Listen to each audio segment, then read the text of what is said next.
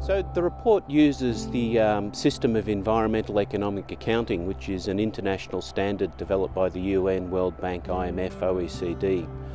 And what that means is that it's all standard.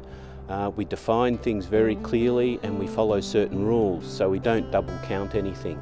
So in that way we define the forest industry exactly the same way as the ABS does.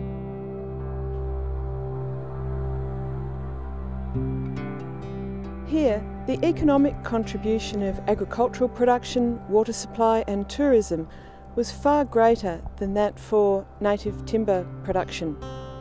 However, it's the harvesting of native forests that reduces the ecosystem services for many of the other activities by creating younger, even-aged stands of trees that are less diverse.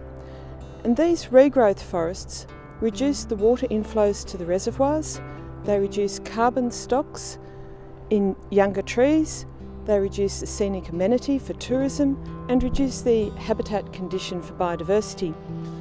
What we know is that the added value of the water from these water catchments is about $310 million per year from this ecosystem accounts process. We know that that's about 25.5 times more than the added value of the timber that comes from these same areas, about $12 million per year.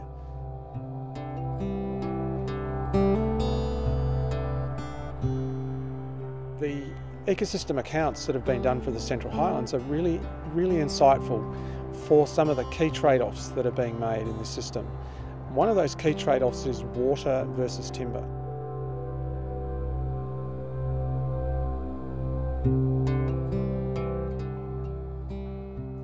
The loss of $12 million by ceasing harvesting of native forests could be exceeded by the increasing value of water supply and carbon storage. There would also be an increase in the habitat condition for biodiversity, and tourism and plantation timber production would also likely increase.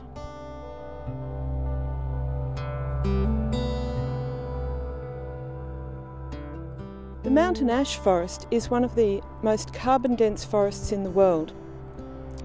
And so protecting and enhancing these carbon stocks is important for reducing emissions. However, government regulations currently exclude native forests from the carbon market.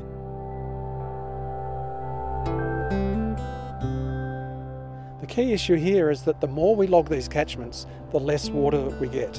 The less water that we get, the more we have to rely on other sources, very expensive sources such as desal plants.